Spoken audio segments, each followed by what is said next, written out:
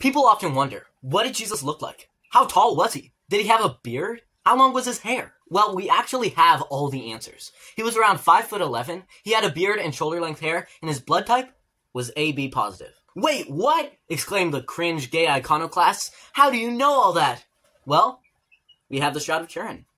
The Shroud of Turin is a linen cloth that is believed by some to be the actual burial shroud of Jesus Christ. The shroud is a picture, if you will. It is an image that is blasted, to use a layman's term, on this burial cloth. This is the most studied archaeological object in the history of the world. Say that again for people. The most studied archaeological object in the history of the world.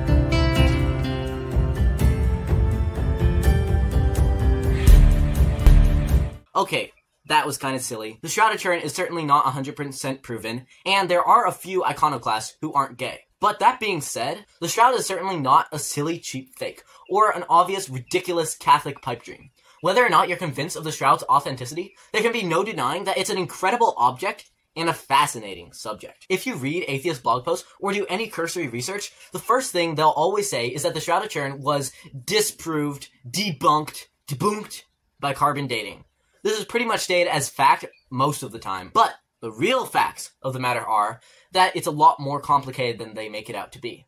Since the original 1988 carbon dating research was published, it has been called into question by no less than 6 peer-reviewed journals, as well as a ton of other sources. Basically how this worked was they sent tiny samples of cloth into 3 separate labs, Oxford, Arizona, and Zurich. Basically, by a special method of destroying the sample, they're able to estimate the age by analyzing the chemical makeup, specifically of the carbon. That was a horrible summary of carbon dating, but the chemistry of all that is not really the point here. The point is that it came out with a date for the Shroud of around the 12th or the 13th century, over a millennium after the Shroud is supposed to have originated. At first, this seemed to put a hole in any case for the Shroud's authenticity, but since then, a lot of things have come to light that demonstrate this dating process to have been far from reliable. Firstly, each of the 3 samples provided different ages within that range, indicating that they were not all from the same time. Furthermore, each sample's location and age are related. In other words, the one over here is slightly younger than the one further in, and that one is younger than the one most towards the center. Taking the average of the 3 then doesn't actually really make sense. It would be much more logical to determine from this that the further towards center you go, the older the fabric is. Now, there's a couple of possible reasons for this. It could be that they were dating contaminants by accident, and little pieces of newer stuff was mixed in with the sample. Secondly, the samples may have been taken from a patch that was added in later centuries, as the Shroud has been damaged and repaired a lot. As a matter of fact, those stained-looking things on the Shroud are patches from a different time that it was salvaged from a fire. And these theories do make sense, because the chemical makeup of that corner has been shown to be slightly different, and the weight distribution of that corner is different than in the rest of the Shroud. According to Raymond Rogers, the director of the Shroud of Turin research project, he actually could see cotton fibers in the sample of the supposedly linen Shroud, indicating that the sample consisted largely of newer patch material. I mean, that being said, maybe Rogers was just lying or making this up. I didn't know him. I can't vouch for his character. But that does make you at least a little less confident in the carbon dating, doesn't it? Now, my initial question was, why don't they just try again with a main or part of the Shroud? Well, as it turns out, carbon dating actually destroys the thing that it's dating. Those samples that they took were annihilated. It's one of the most precious religious relics we have. Do you really think the Catholic Church would give permission to take a chunk out of the image of Jesus? Besides, carbon dating is expensive, and most of the mainstream scientific community would not be willing to fund it because we did it once, we don't need to do it again. And keep in mind, the scientists really are often in this for the grant money. I mean, understandable. It's how they make a living. Lots of cash went into the researchers who could headline, "Radiocarbon shows that Shroud is a medieval fake." Not so much investment in, "We tried it again and the results are not definitive." So if the radiocarbon dating isn't solid, is there any reason to not accept the Shroud's authenticity? Well, there's several more arguments left on both sides of the issue. For one thing, there's the anatomy. Lots of anatomists argue that the Shroud portrays a man with artistic Gothic proportions, not realistic ones. And honestly, it is really hard to get to the bottom of this particular claim.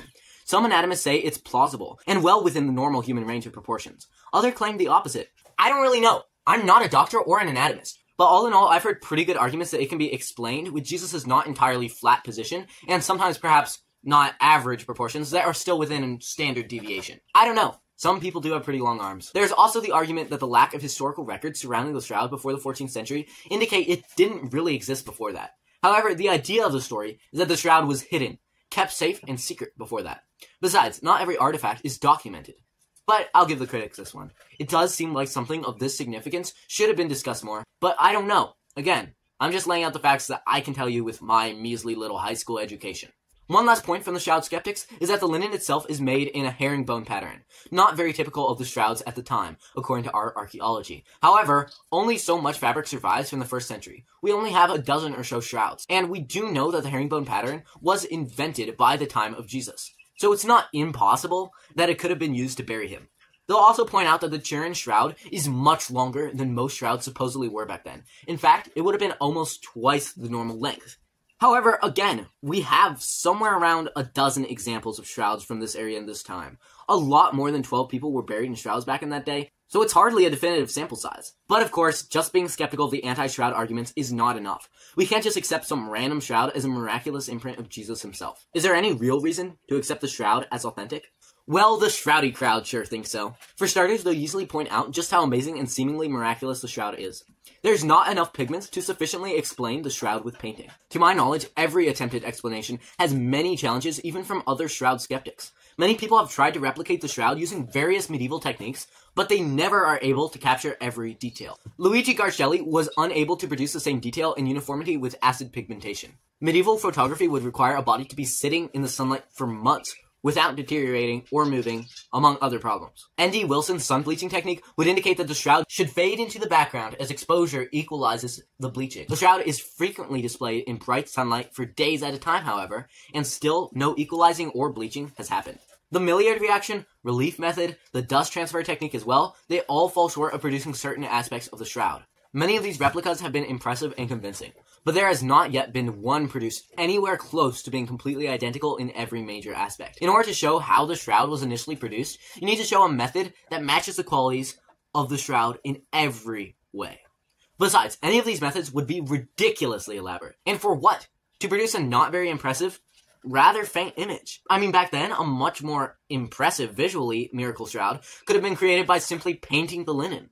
Sure, nowadays we could disprove such a thing as a fake easily by just zooming up with our little microscopes on the paint. But not back then. It's like whoever faked it was trying to get around our modern technological investigations, instead of just the relatively low bar of medieval inquiry. If the shroud is real, we still aren't really sure how it's formed. Whatever it was, it would have been some miraculous process that embedded an image of Jesus himself onto his burial clothes. A second point the shroud crowd is likely to throw out is the pollen.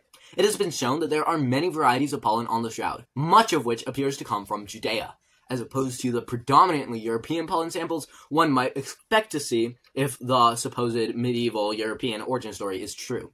Many scholars, however, object to this, arguing, and I quote, "Such diversity in the pollen samples does not exclude a medieval origin in Europe, but it would also be compatible with the historic path followed by the Turin shroud during its presumed journey from the Near East." Many shroud skeptics argue that the pollen is due to the fact that many people from all over the world have come in contact with the shroud. Maybe the pollen was brought to the shroud instead of the shroud being brought around the world. Another point in favor of the shroud is X-ray dating. In an effort to use a less destructive method of dating, X-ray dating was used on the shroud. Long story short, they used X-rays to determine how much the linen had degraded to get a feel for how old it was. What they determined is that in order to match up with the medieval date so often given for the shroud, it would have had to be consistently kept at close to record-breaking temperatures. In contrast, in order to have been around 2,000 years old, the average temperature for the shroud's surroundings would have been somewhere around 21 degrees Celsius, or for my more patriotic audience, 70 degrees Fahrenheit. Now, X-ray dating is a very new process, and not necessarily respected by every scientist. But there can be no doubt that these results are extremely interesting. Another point in the shroud's favor is how insanely accurate it is of crucifixion. For example, the nails are positioned in the wrist, not the hand. Modern science has shown this to be the only feasible way for crucifixion to have actually worked, and historians have also shown that the Jews of Jesus' time would have considered the wrist as part of the hand, making the gospel accounts perfectly consistent. To our knowledge, though, medieval forgers would have had no idea about any of this, though, and most likely would have envisioned the nail wounds in the palms, like most, especially early medieval art does. But one of the most amazing arguments for the shroud is the fact that many scientists have said they found blood on the shroud. Not only that, but it has been shown to be AB positive, which is the same blood type found on the Sudarium of Oviedo, which is another relic that is supposed to be the napkin put over Jesus' face in the burial, wrapped under the shroud. And it is also the blood type supposedly found in every Eucharistic miracle that has been tested. Furthermore, the DNA from the bloodstains is most consistent with that of a male from the Middle East. One objection to the blood's authenticity, though, is that it's too red. 2,000-year-old blood should have dried black by now. Turns out, though, that there is quite a lot of bilirubin in the blood on the shroud. Bilirubin causes blood to stay red and is often produced during various extreme injuries and trauma. So in a way, that may be exactly what you'd expect on the shroud of a crucified person. Speaking of the Sudarium of Oviedo I mentioned, one of the most interesting arguments for the shroud's authenticity is its shocking alignment with the Sudarium. The artifact has a completely different official origin and dates back to at least the 6th century, if not further, but coincidentally lines up with the bloodstains and impressions, almost as if they were made from the same event. Finally, the image has a couple aspects that are really interesting and quite hard to explain if it's just some artist's creation. For one, the negative image is much more clear. In other words, if you make all the dark light and all the light dark, it's so much easier to make out, which is a really weird, unintended aspect for an art project to have. Also, when put through a VP8 analyzer, which turns dark and light into a 3D image, the image becomes basically a sculpture, which again is a really weird aspect for an art project to have. Normal art, for instance, put into one of these, comes out something more like this. And finally, it lines up well with the crucifixion story of Jesus. If it's an authentic image of a crucified person, there can be no doubt that it is specifically that of Jesus. Its details show without a doubt a highly atypical crucifixion in many ways, one that lines up exactly with the narrative in the Gospels. The legs, for instance, aren't broken, which is very unusual. But if you'll remember, the Gospels specifically record and explain that. The bloodstains on his head are inconsistent with normal floggings, but perfectly match what you might expect if he was wearing, say, a crown of thorns.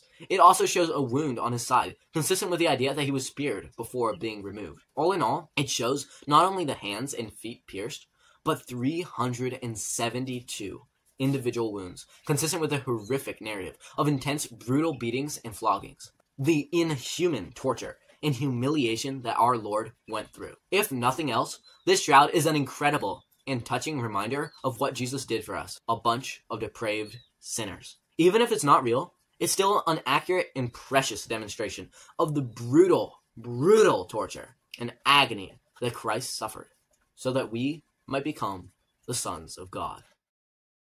I hope you guys liked that video. I hope you liked it. I hope you subscribed, and I hope you turned on notifications, and left a couple comments down below. Let me know what you think. See you next time. God bless.